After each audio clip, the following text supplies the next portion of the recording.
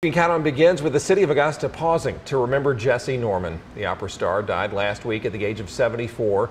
Tonight marks the first of 4 days of events to honor her memory in her hometown. News Channel 6's Devin Johnson live now on 8th Street in downtown Augusta. Devin, there was a steady stream of people going into the Mount Calvary Baptist Church today.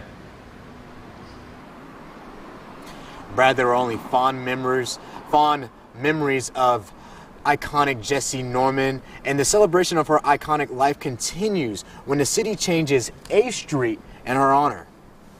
People around the world are mourning the loss of opera icon and Augusta native Jessye Norman. Growing up, if you would meet her, she would leave a lasting impression on you, and you would definitely like her, whether she could sing or not.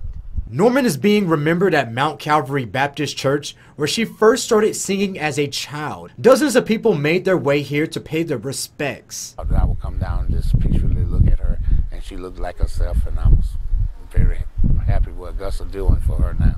She grew up in Augusta, but her talents took her all over the globe. She won 4 Grammy Awards and the Kennedy Center Honors.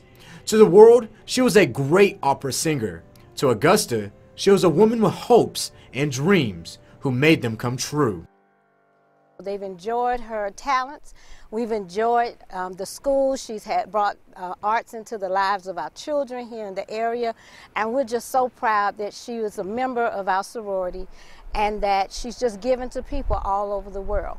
Norman was known not only for her superstar talent, but recognized widely for giving back to her community. Jessye would be more interested in me and what I was doing than she felt I could read about her, but she wanted to know more about me. Her life and legacy will always be remembered where her legendary career began. You can come home again, and you can with everybody feeling the same way about you. Lots of love, care, and just thanking you for what you've done.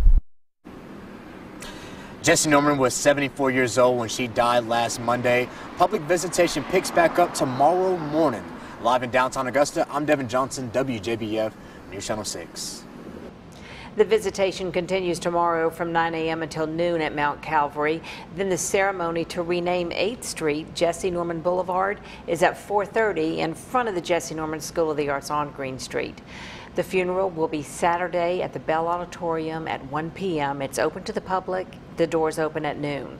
And on Sunday at the Miller Theater, there will be a benefit concert at 4, featuring an evening with Broadway star Audra McDonald.